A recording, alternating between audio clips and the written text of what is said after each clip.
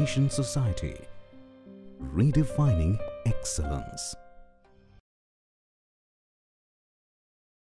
Hi everyone, my name is Kunal Thakre and I am studying in Zeal College of Engineering and Research Pune in ENTC department.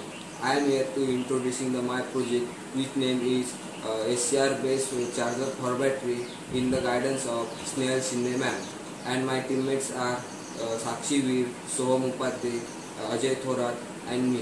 Thank you. So here I'm showing the block diagram of battery charger using SCR.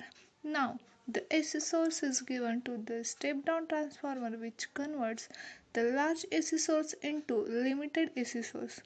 Filter the AC voltage and remove the noise and then give that voltage to the SCR where it will rectify the AC and given resulting voltage to the battery for charging. So this is all mechanism about block diagram of battery charger using SCR. Hello friends, now we are going to see the circuit and the function of battery charger using SCR. Here we can see that 12 volt discharge battery connected in series with SCR1, step down center tapped transformer.